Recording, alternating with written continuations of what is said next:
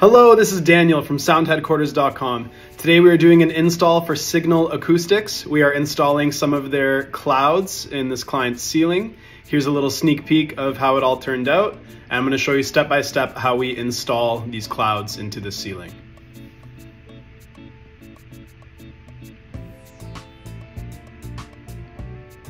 So here is the client's space that we are starting with.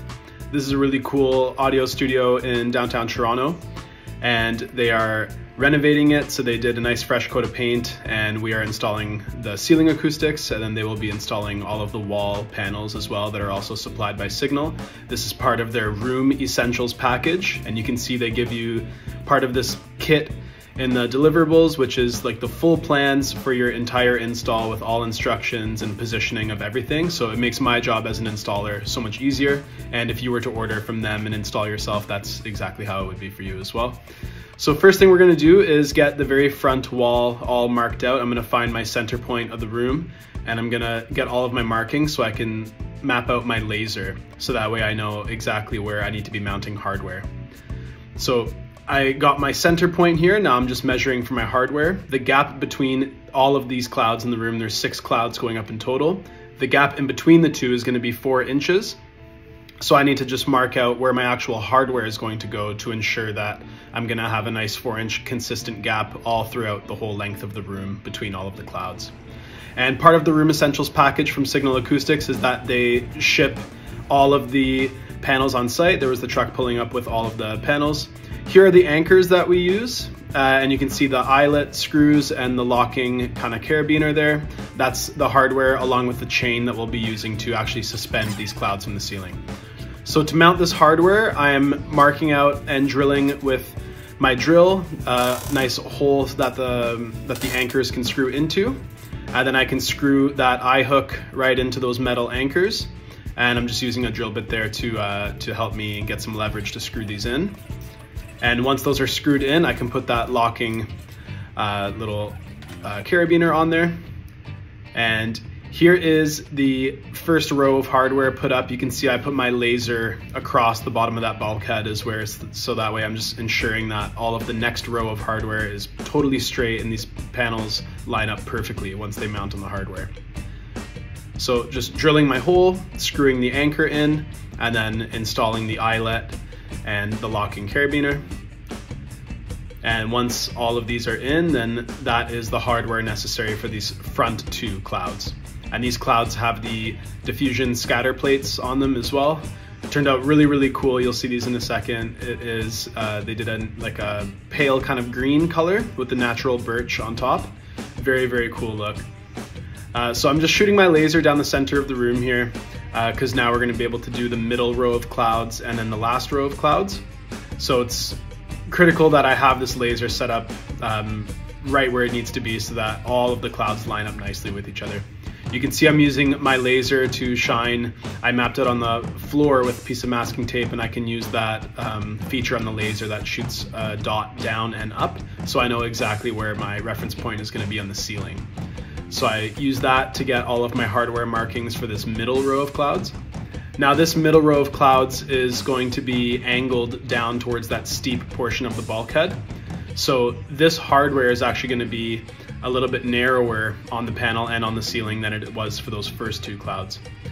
So I'm just going ahead and marking everything out, of course using the laser, making sure that everything is nice and straight and lined up exactly where it needs to be. And I can use the laser to cross-reference with all of the other pieces of hardware as well to make sure everything's in a nice straight line. You can see I'm doing that right now. I line up the first 2 pieces of hardware on those front clouds, and I can use my laser to map out for the following sections of hardware. So just getting all of those anchors into the ceiling and drilling my pilot hole so that way when those anchors screw in, I know that they're exactly where I drilled that pilot hole. And here's the chain for the longer sections that these clouds need to be suspended. So I'm just using the bolt cutters, getting the chain cut to size, and I'm counting the links to make sure that they're consistent between all of the mounting points. So you can see I can just put that chain into the locking carabiner. I can thread it down to make sure that it's locked in place and it's not going to fall off ever. and then I can place another one of those locking carabiners, which will lock into the eyelet that gets screwed into the actual cloud panel itself. So I'm just going ahead getting all of these longer chain sections put on, and then on the back pieces of hardware, these chain sections are shorter. There's only 3 links to get the desired height from the ceiling. Now that the middle hardware is up, I can use these French cleats to mount the bass traps on the rear wall. And I had to mount these bass traps first because this is going to determine where our last row of clouds is going to mount, because we had to clear the fire detector and we had to angle these clouds to clear the angle of the bass traps as well. So I had to get these French cleats installed and these bass traps put up so that I can get all my final reference measurements for that last row of clouds. So you can see I'm just installing that French cleat into the rear side of the frame of the bass trap, just screws in with wood screws. And the opposite side of the cleat is just installed in the opposite direction on the wall, and it literally just slides right in. You can see how easy they go up like that, and then that's it for installing these bass traps. They just slide in. I make sure my gaps are equal on both sides and that everything's nice and level, and that is the installation of those 2 bass traps. So now that those are up, you can see that little fire detector there. That's what we need to be clearing with this last row of bass traps, or with clouds rather. So you can see I'm measuring out where I need to be to clear that fire alarm, and going ahead marking out all of my next pieces of hardware. Now the 2 clouds on the left side of the room, since that wall angles in, were made at custom sizes to be a little bit smaller to clear the angle of the wall, and in this case to clear that little mini split AC that they have, that little unit there. So I'm just making sure that wherever I have the hardware in a different location, that hardware corresponds to the rear side of the panel. So we just screw that eyelet into the back of the cloud, wherever it needs to be, and then now the clouds are ready to hang. There you can see the scatter plates on the diffuser plates on the front face of those clouds. Looks so good, and the whole color combo with the natural birch and the pale green fabric is really cool look. The clients were so happy with how these turned out.